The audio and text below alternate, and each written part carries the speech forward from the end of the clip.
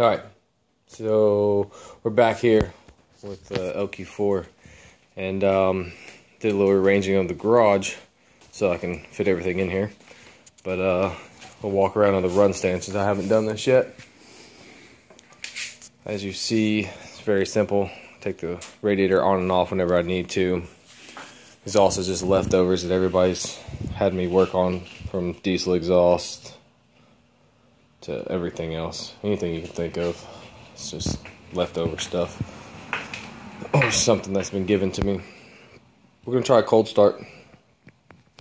Have yet to get it to idle on a cold start, or even start on a cold start without giving it a lot. So let's see what she does.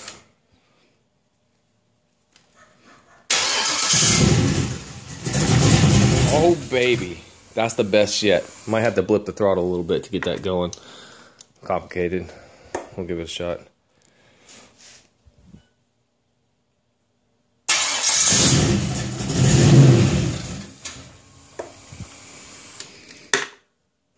It's really hard with one hand. Maybe I should invest in a camera mount or something ridiculous.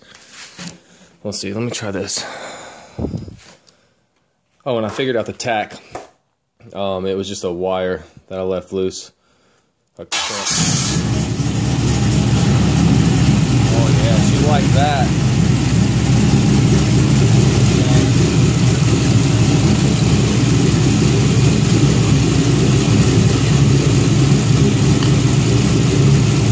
Don't intend on it being quite this loud in the truck. Although that would still be back pretty far under the bed.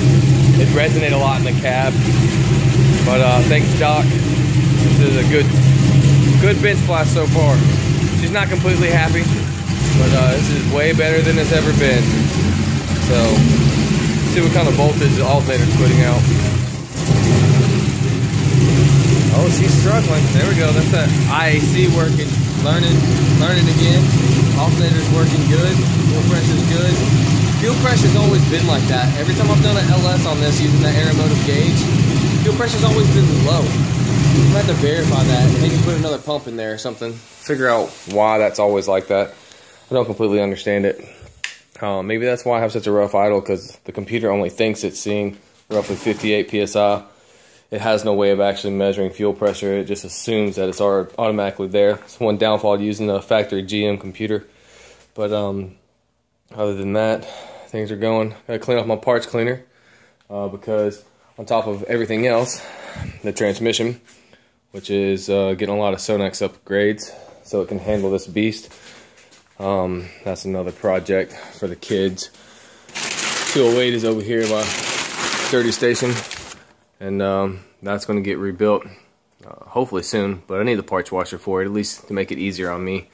And that was free. Someone gave it to me, so I just put kerosene in it. Works awesome. Yeah, I hope y'all enjoy the rest of this. Have a great night. Happy New Year.